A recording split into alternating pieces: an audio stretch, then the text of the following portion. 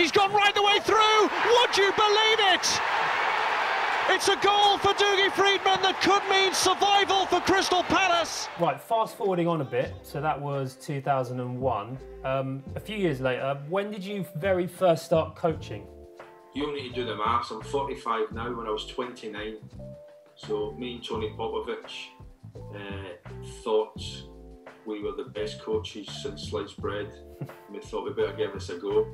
So we got our whistle and a notepad and pen, and we went down to Millwall's training ground because there was a coaching course going on there. And we soon discovered we were not. We had all these ideas, and we soon discovered that we couldn't get it across in a certain way that people understood.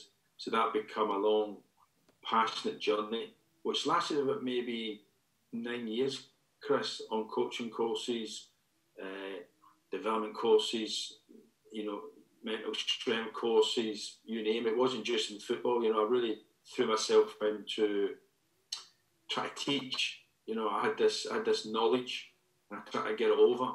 And I think that's the key to coaching. I think many people, not just ex-players, but many people can study the game and look at the game, but it's actually getting it over to, teammate, your colleagues in such a way that they understand it and they take it on board and they take action they take action on what you've asked them to do.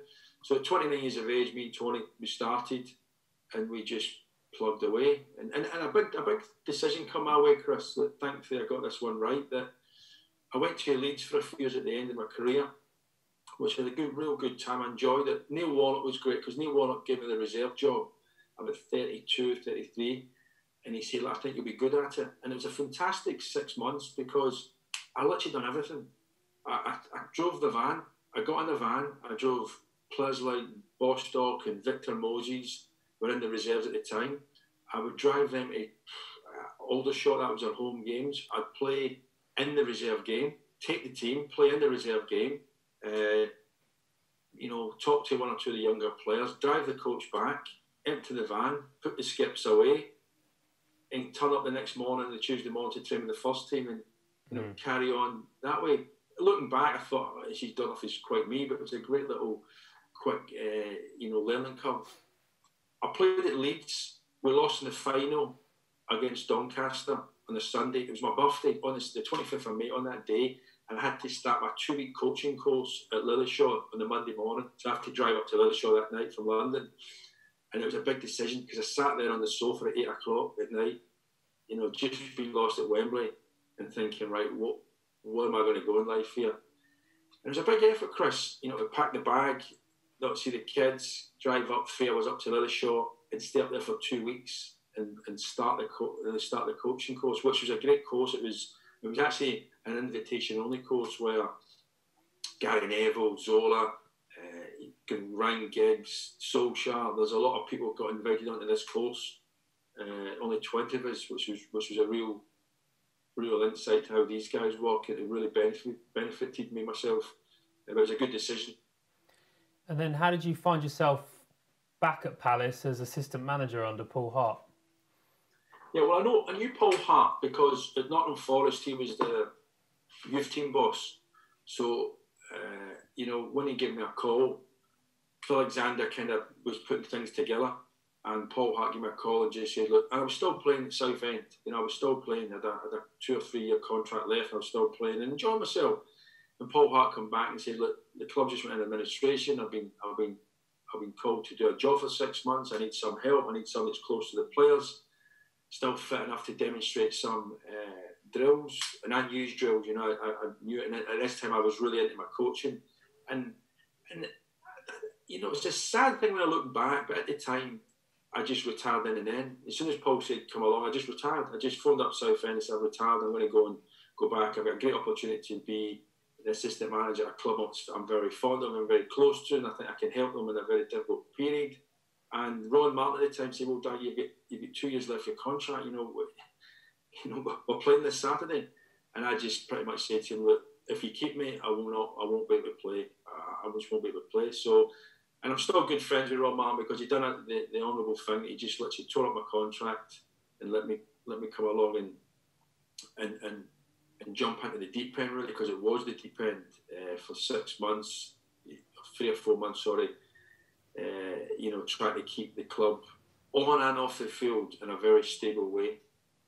Actually, you mentioned your coaching drills. I spoke to Darren Ambrose recently, and he credits that really with his goal against Sheffield Wednesday at Hillsborough. He said that your finishing drills, which was even doing drills where you're finishing from 3 yards out, just so that you get used to hearing the ripple of the net and scoring goals over and over again. Is that something that you did as a player first and took into coaching? Yeah, absolutely. Remember, I'll just give you a little hint there, because I was coached by Don Howe. Don Howe and Dave Sexton at QPR with Mike Kelly. These 3 guys were Bobby Robson's right-hand men in the 1990 World Cup. So when they were coaching me, when I actually think back, we had to do a sports B-Tech when I was 16, and I was writing these drills down. So I was writing drills down, not for thinking I'm going to go into coaching, for actually my B-Tech in sport. So I was writing Don Howe and Dave Sexton's drills, and they just, they were just there. My whole kind of life, they were just there, and they were in a draw, and I would always add to them. Then I started adding, taking a bit more serious, the drills I got over the years. And the best feeling in football, I believe, is when you make contact with the ball, and it's going to hit the back of the net, but the 30,000 people don't yet, because it's still got 12, 4 yards, 5 yards to go. But you've connected well. You've got right in the line of the ball. You know what's happening. It's the best feeling. And I often used to, I always used to put that in my drills, making sure the outcome was a positive outcome. So it wasn't only from 3 or 4 yards. And I think, if I can remember right, Darren, I would go back to sort of 7 or 8 yards, to make sure he hit the back of the net. That was the whole outcome of it. And then if it was anything outside the box, then I would just simply say to people like that, just hit the goalkeeper. It used to drive me mad. People hit over the bar. I'd say outside the box, hit the goalkeeper, and fingers crossed. Inside the box, then your technical ability, needs to be shown, whether it be a strike low and hard, or you call the ball, or whatever your technical ability is at the time. So I did. I do recall that. I do recall them, but over the years, it's not just with Darren. Over the years, I've worked with some good players and been lucky enough to pass some information on to them, which hopefully has helped them. It's funny you mentioned that moment after you strike the ball and it's going in, because that does remind me, because I used to sit behind the goal in the Holmesdale end when I was a kid. And I'm pretty sure that reminds me of a goal you scored. It must have been the playoff semi-final in 97 against Wolves. I'm sure there's one of those where it's going up and everyone knows it's going in. I'm sure we celebrated before it had even gone in the net. Yeah, Chris, I think, again, if you want a quick story, mate, you've got me in a good mood today. I think that week was a very interesting week in my life, because if I can recall right, I played against Port Vale in the second last of the last game of the season. Now we're in the playoffs, it's done, I've got nothing to play for. And I foolishly enough lashed out at centre back, and I got sent off. Which means at the time I couldn't play in the final if we got there.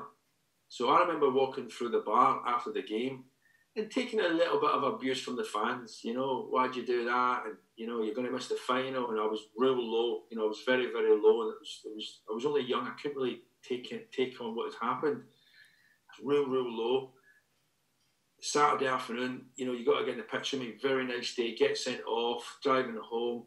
If we get to the final at Wembley, I'll be devastated.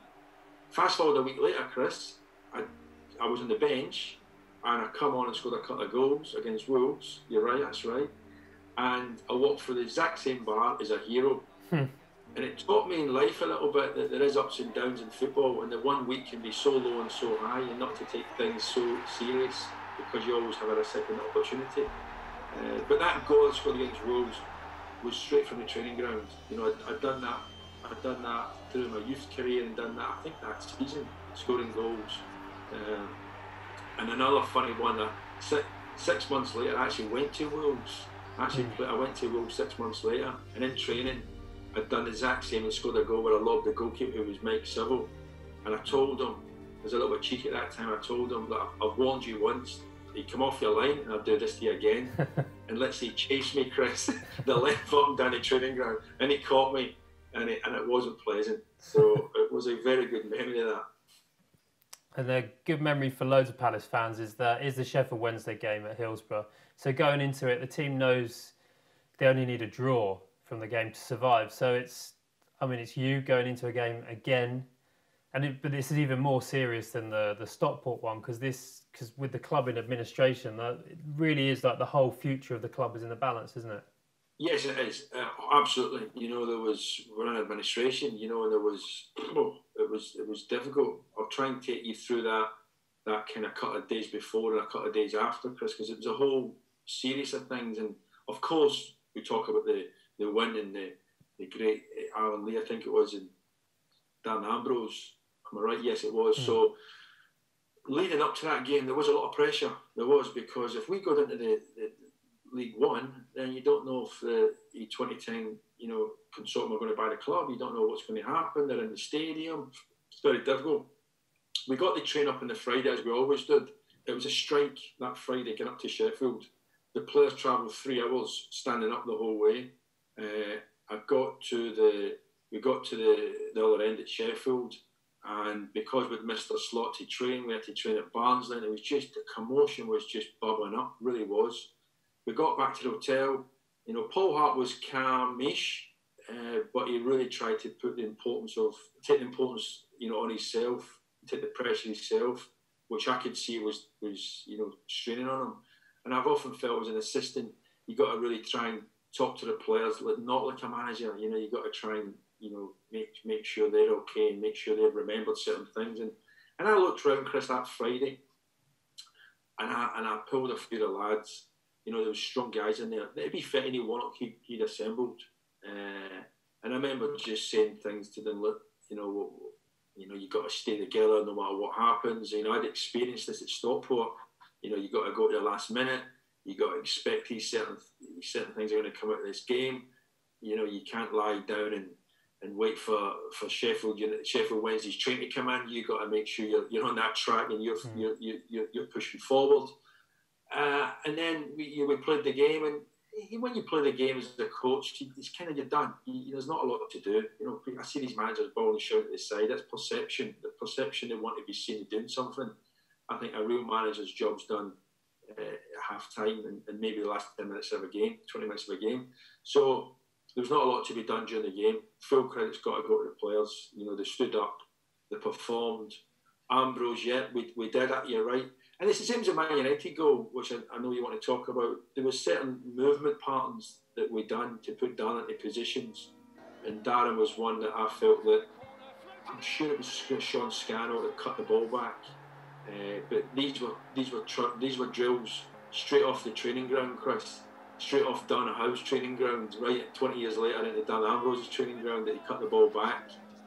Keep the head still, keep the shoulders pointing towards the goal. Don't lift the head when you strike the ball. Don't celebrate until 2 or 3 seconds after the ball hits the back of the net. These little things you've already put in place, and the outcome was wonderful. Really, really wonderful. It was a great achievement for the club, for the players. It put us in a position where the guys, the consortium come in and bought the club, and it was really a real good feel factor. But there was still 3 or 4 weeks to go, Chris, when we finished that game. There was still time that was difficult. But that particular win put us in a very good position for someone, and lucky enough, Steve Parris and the consortium picked us up. But it was a difficult time because everyone was laid off, and there was myself, Christine, the groundsman Phil. I tell you what, I'm on the phone to Dan Ambrose because Neil Wallet had went to QPR. And Neil Wallet had wanted to take Dan Ambrose, and he had a bid for him, £500,000-600,000. And I was on the phone to Dan Ambrose. Paul had left. I'd say, Dan, look, you guys are going to come in. We're going to build a team around you. You're a fantastic fella, good lad. You enjoy it here. Stay. Make sure we build the team. I'm going to stay as well. I've been promising the new guys that there's a part to play. And then my office phone started ringing, Chris. And I said, Dan, hold the line. I picked it up. It was the groundsman. and he asked me could they get £40 to get some grass seeds because there was no money in the club in administration. So I had the phone in my ear with Phil screaming he needs grass seeds and Dan Ambrose and one other, and that just shows you the difference in the club at that particular time. You know, it was really backs to the wall. But thankfully, I gave Phil £40 to buy some grass seeds, and he was happy. And I gave Dan the speech to stay, and he was happy. So the outcome again once again was good. So Darren stays, George Burley comes in, along with probably quite a few players, I guess, because so many of the core players left that summer. So was it very much, when you took over as manager, still part of the very start of a real rebuilding job? Yeah, absolutely. I felt George at the time was the right manager. It was probably the wrong time for George. You know, I felt it was right for Crystal Palace to acquire a man with good experience and then been there and done it. But I'm thinking George's life, he just come out of the Scotland job and it was difficult, and I don't think he had the energy to rebuild. And it was a difficult period for the 3 or 4 months, and obviously Steve Parish, the guys were new to it, and I'm trying to comfort a lot of people. That was my real job at that particular time. You know, comfort the guys and say we'll be okay. We've got some good players, and obviously trying to help George, which I probably didn't do a good enough job at trying to help him get the team in the shape it needed to be. But when George left, it was a strange couple of weeks because I'd felt that my time had come to the end. I'd felt that, you know what, I probably need to have spend some time with a family. It's been 20 odd years. I need to sort of slow down a little bit. And then Steve Parish was fantastic. You know, he gave me a couple of games. He said, take a few games, see how it goes. I'm going to be looking for a manager. If the manager wants you to stay, I'm brilliant. If he doesn't, you know, that's the way it goes. But I was very comfortable with that. You know, I was in a good place at the time. And then he talked to me about a few managers that he spoke to him. He'd spoken to and he quite likes, and I was a bit unsure about certain types of managers he was bringing in because I knew it was a real strong dressing room. You know, Claude Davis, Paddy McCarthy. It was still an unforgiving dressing room who weren't doing very well. And the couple of weeks I got involved in it, I started feeling quite, you know, confident that I could do this job. And then I don't even know if the results went for me, Chris. I remember just having a good relationship with Steve, and I remember just saying to him one day, "Look, Steve, I think I could keep us up. I think I'm confident enough to say that to you." And then when I say that to him, I think he was a little bit, you know, why didn't you say that before to me? Because he'd spent 2 or 3 weeks trying to find a manager, and pretty much the next day he came into the office. We didn't do contracts. He said, "Yeah, I want you to have the job. We've thought about it, and I want you to keep us up." We shook hands. No contracts were exchanged. In fact, that whole year, I actually just immersed myself in the job and started rebuilding. That's exactly what it was. I started rebuilding, having ideas about, you know, as I still have at the club, you know, I want to bring characters to the club, good personalities. I want to bring people that's motivated, people that have got the same agenda as the football club. And then I look at the athleticism, the technical ability of them. You know, I need to bring that, and that's how it started. And we just rebuilt quite slowly. You know, I'd like it to be a lot quicker, but we didn't really have a lot of money at the time, so I had to make sure that pieces come in at the right time to move the club forward and keep us afloat as well. And then you get to the League Cup quarter-final against Man United.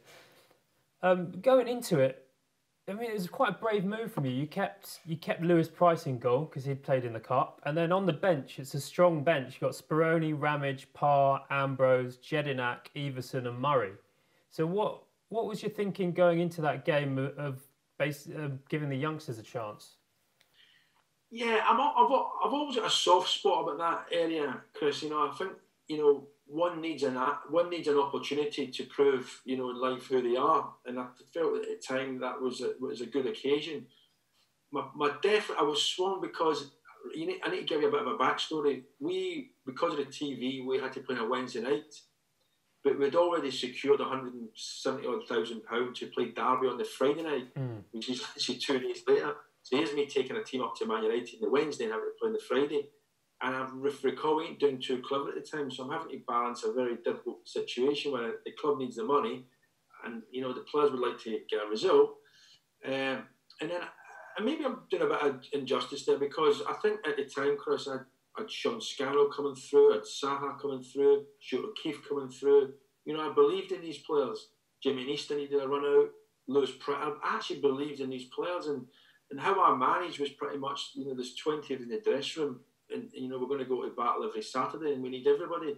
So it was very unfair of me just to sort of, when the big occasion come along, shot one or two players that I actually believed in, Jonathan Parr.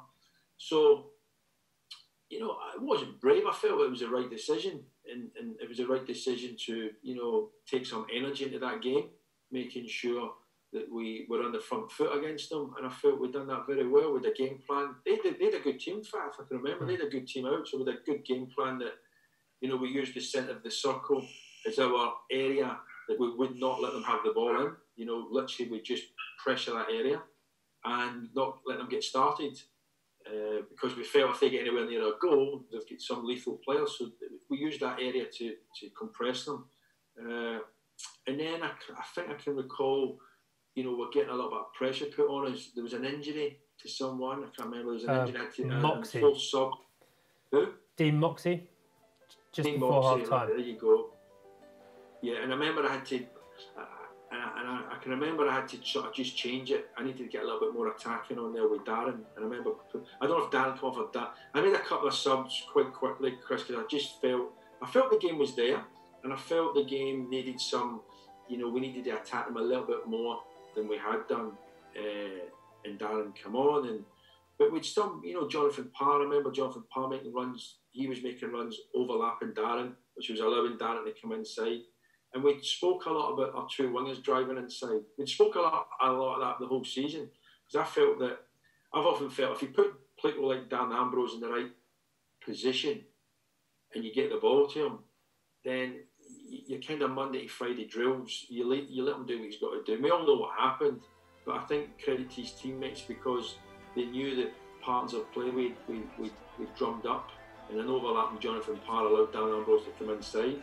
Or Wilfred Zaha, driving the ball into Darren behind the strikers. The centre forward, I'm imagining right now, I'm trying to picture the scene. I'm trying to imagine the centre forward would be spinning away to take the two centre backs away, leaving Dan Ambrose with 6 or 7 yards of space to, produce probably one of the best goals that Old Trafford's ever seen. Yeah, and that's what everyone talks about, Darren Ambrose. But that night really was.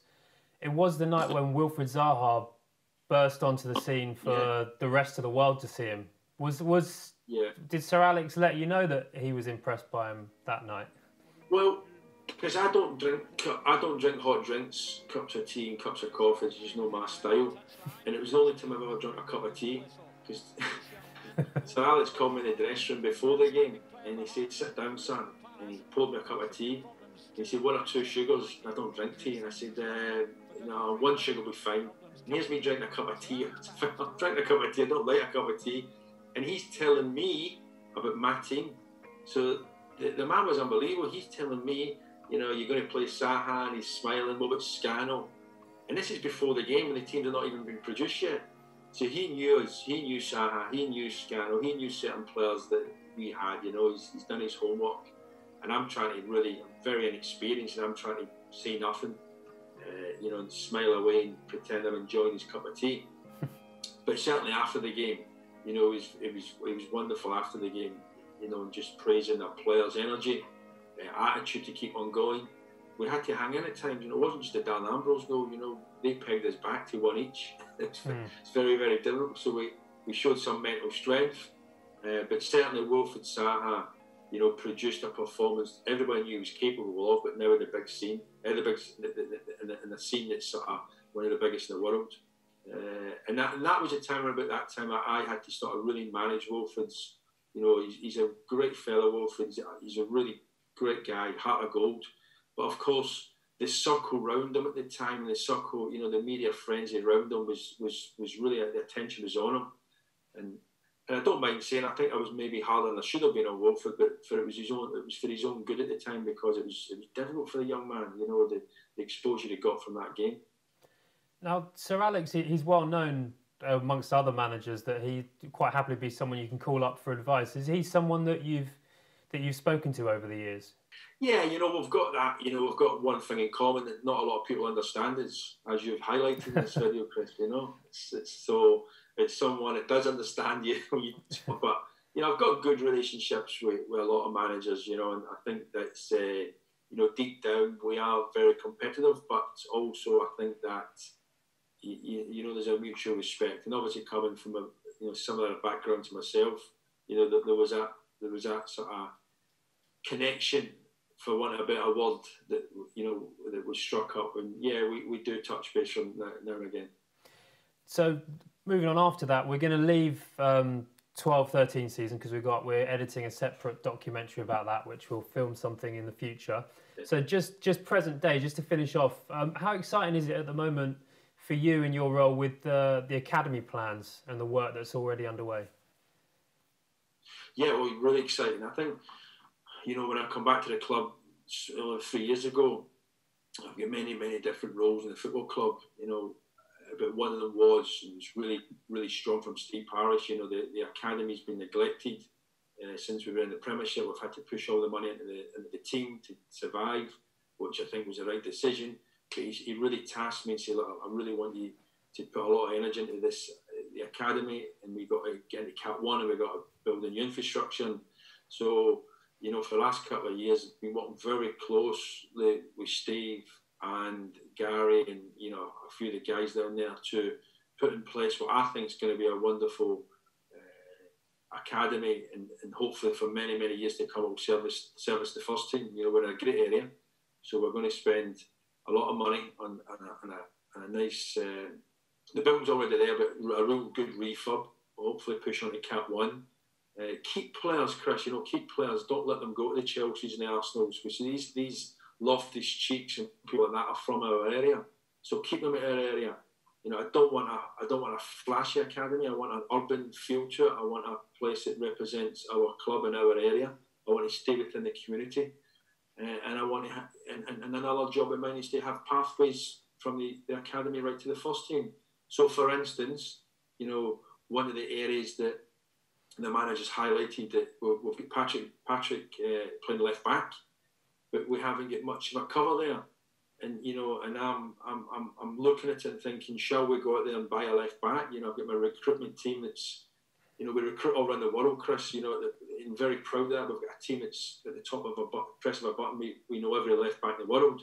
But then I look at young Tarek Mitchell, who's coming from the academy, and so it's to make, not only put the infrastructure in place, to actually create pathways that allows these young gentlemen to have opportunities in life. So it's something that we are all very proud of. It's a huge effort.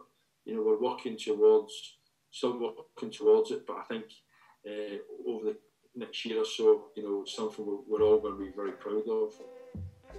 Perfect. I think we'll leave things there. Thank you very much for taking time out of your day of Zoom meetings. Yeah, there you go. I'm running late. I'm at 11 o'clock soon, so I should really cut you, Chris, and catch you soon, mate. Yeah, get rid of me. Cheers, Dougie. That was brilliant.